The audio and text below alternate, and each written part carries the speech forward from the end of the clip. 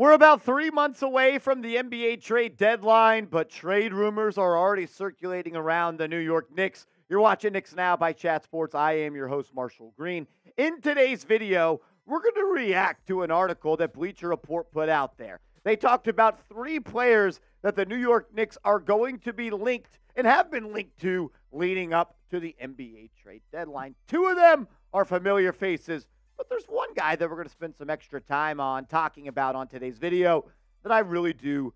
I think it's an interesting idea, and I'm a big fan of the player. Let's start, though, with OG Anunoby. Look, OG Anunoby is a guy that's been linked to the Knicks time and time again. But I think we should just set the stage with this. Did everyone forget the Knicks are suing the Toronto Raptors?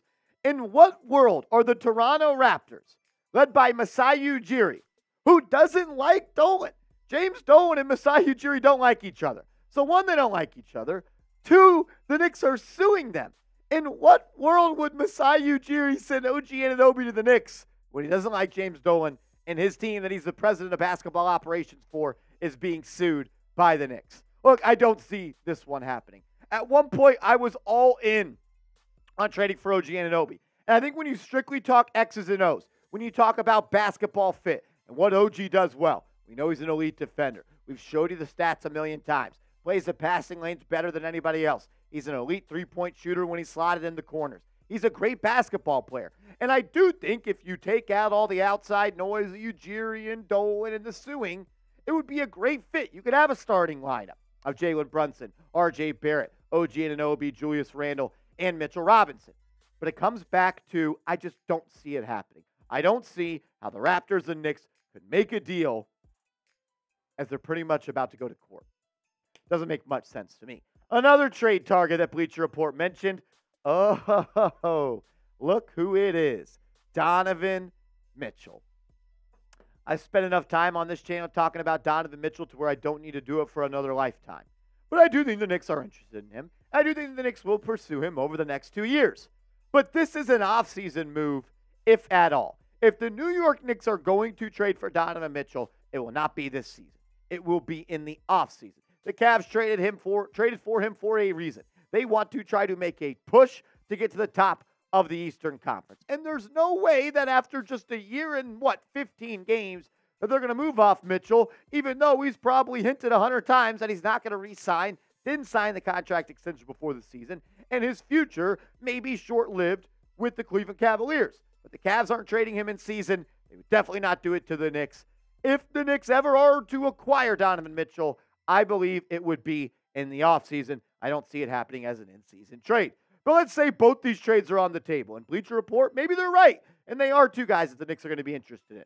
So I'll ask you, if you could only trade for one of these 2 players, who would you rather see wearing the orange and the blue? Is it OG Anunoby? Is it Donovan Mitchell? Type OG, type DM. I'm curious what you guys think. Coming up next, the 3rd player that Bleacher Report listed as a potential Knicks trade target was a very interesting one.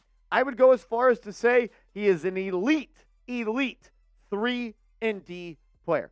Great defender, and he's shown the ability throughout his career to be able to knock down the 3.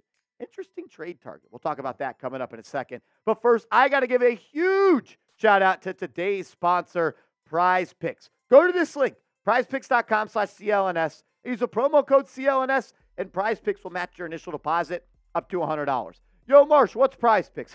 Glad you asked. It's the #1 daily fantasy sports app in North America. It is daily fantasy made easy. So easy, even Rolly could do it. All you do is create a lineup and select more or less on the projected stat line. This is the Prize Picks lineup that I'm going to be rolling with for this slate of Sunday NFL games. I'm going with less passing yards for Aiden O'Connell. I'm going with more passing yards for C.J. Stroud. If you're not a football guy and you're a hoop head, you're in store because you're in luck. They also do college basketball and NBA, and you can cross your lineups on sports. You can have NBA picks. You can have college football picks as well as NFL picks on the same lineup. It's the easiest way, and in my opinion, the most fun way to play daily fantasy. Get started today by going to prizepicks.com/CLNS. All righty. The player that Bleacher Report linked to the New York Knicks.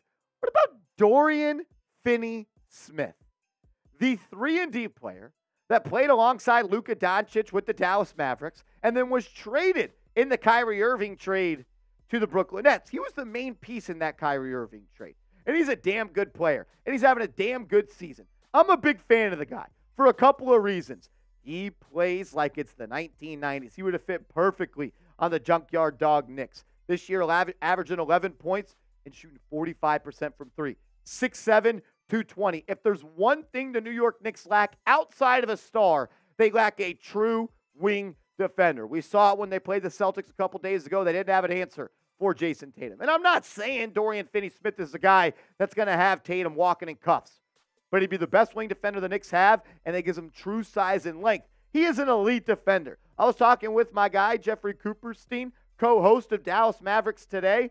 He told me that Dorian Finney Smith is an A overall defender. Loved seeing him play with the Dallas Mavericks, and he pretty much said the Mavericks have not found a replacement since they traded Dodo to the Brooklyn Nets. This is what Bleacher Report said on the idea, quote, if the Knicks want to add an impact 3&D wing but don't want to pay what it would cost to get Anunoby, then Dorian Finney Smith looms as a rock-solid alternative.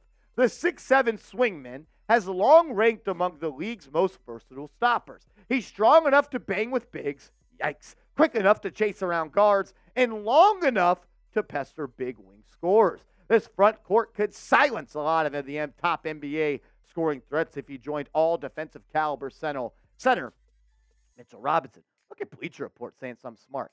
Potential all-NBA defender Mitchell Robinson? Shout out to them. That's big stuff right there. Dorian Finney-Smith is the definition of a Tom Thibodeau guy. I'm curious why Seeps put the Bulls red here for Tom Thibodeau guy. Not a fan of that one, Seeps. It's orange because Tom Thibodeau is always going to be remembered as a coach of the New York Knicks once he adds the Larry Hope to the trophy case. But seriously, when you talk about Tom Thibodeau going into a lab to create a wing to play on his basketball team, it's Dorian Finney-Smith. He would be this version of Luol Deng. Deng's obviously a better scorer, but the same type of player. You could have a lineup. Brunson, R.J. Barrett, Dorian Finney-Smith, Julius Randle, Mitchell Robinson. That's a lot of stops, and that gives you a true small forward. And it's a guy that you could move R.J. Barrett to the shooting guard position for, which Scott Perry thinks the Knicks should do. I'll ask you this question, and I'll give my opinion in a second. Should the Knicks trade for Dodo? Dorian Finney-Smith, elite nickname as well, the Dodo bird. Type T for trade, type P for pass. I want to hear from you. So a couple of thoughts that came to my head as I read this article. Where is he getting minutes? Is he going to slide in as a starting small forward? If so, that's fine. But then my next question would be, what are the Knicks giving up? Are you trading Emmanuel quickly? Hell no. Are you trading Quentin Grimes? Maybe. Be a far fall from a guy you didn't want to include in a Donovan Mitchell trade to give him up for Dorian Finney-Smith. You can't trade Josh Hart. You can't trade Dante DiVincenzo. You're not trading R.J. Barrett. You're not trading Julius Randle. And I think it's important to remember that after the Dallas Mavericks traded Dorian Finney-Smith to the New Jersey Nets, I know, Brooklyn Nets, still fun to call them that, though. When he was traded there was a team that offered the New Jersey Nets, Brooklyn Nets, I said it twice now, Brooklyn Nets, 2 first-round picks for Dorian Finney-Smith. And he said no. And I'll tell you this much. I'm not trading multiple first-round picks for another role player. You already traded a first-round pick for Josh Hart. Hasn't been playing that well this year, man enough to admit it. A little upsetting, but I think that Josh Hart will turn it around. The Knicks don't need any more role players. They need needle pushers. They need needle swayers. They need needle movers. As much as I like Dodo, as much as I respect his grind and his climb to, honestly, elite 3&D status in this league, I don't see the fit. I don't see the minutes. And I don't think I would agree with what Brooklyn would want to get back for him. The Knicks need a star. Dodo's not a star. But I think it'd be a cool idea. I had fun talking about it. Don't think it's going to happen, though. Appreciate everybody for tuning in, as always. If you haven't yet, give me a follow on Twitter. Enjoy your Thanksgiving weekend, and we'll see you later. Let's go, Knicks.